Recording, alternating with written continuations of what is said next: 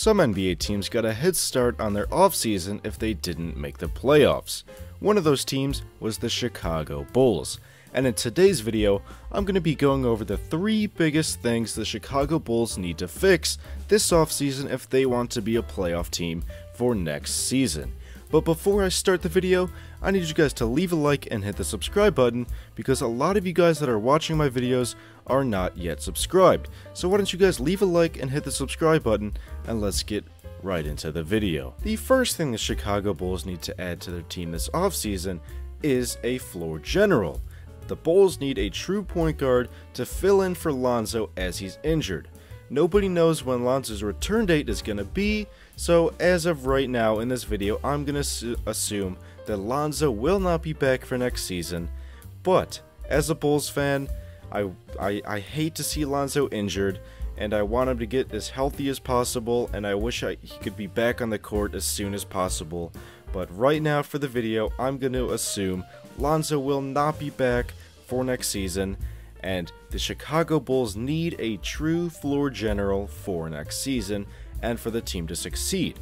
If the Bulls bring back Ayo Dosunmu, Coby White, and Patrick Beverley, if the Bulls bring them all back, I personally do not see any of them as true floor generals. Let's talk about Ayo Dosunmu.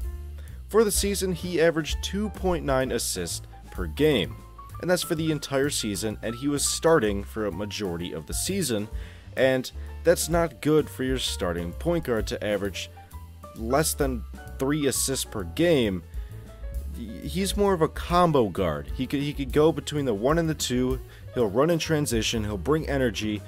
He's developing the 3-ball more. He's getting more comfortable with it, and he brings energy. But his playmaking isn't quite there yet.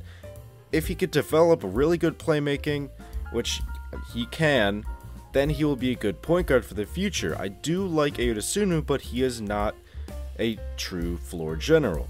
Coby White, he's developing his playmaking a lot better now, and towards the end of the season, he was looking like a really nice point guard, and his playmaking was solid.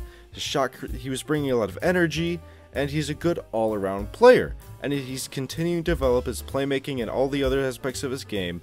But I personally do not see him as a starting point guard for the Chicago Bulls. He could be a starting 2, but I see him as a backup 2 or a backup 1 maybe. His playmaking isn't quite there to what the Bulls would like to see, or what personally I would like to see. And for Patrick Beverley, you know, it's Patrick Beverley. The next thing the Chicago Bulls need to work on and add to their team in the offseason is their 3-point shooting. The Bulls were dead last in 3-pointers made and attempted per game in this past season.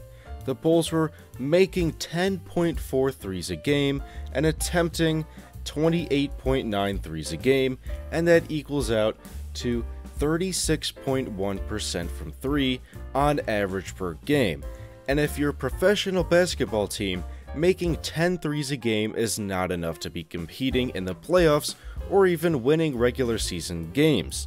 And Zach LaVine is the only elite level shooter on the Chicago Bulls. He could pull up from anywhere past half court and he could make it at an elite level. He was the only one making above 2 threes a game. He was making 2.6 threes a game on 7.1 attempts a game. And this season may have been a little of a down season for Zach LaVine, but in the past he is still currently an elite level shooter from behind the 3-point line.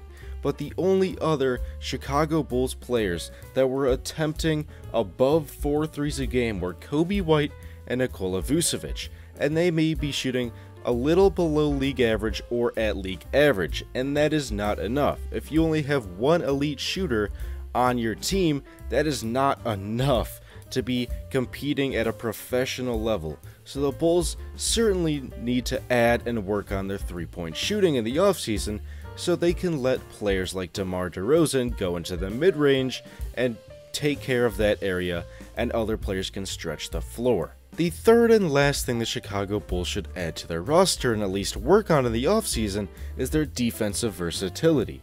Because if the big 3 of Zach LaVine, DeMar DeRozan, and Nikola Vucevic stay in Chicago, then that big 3 lacks a lot of defense.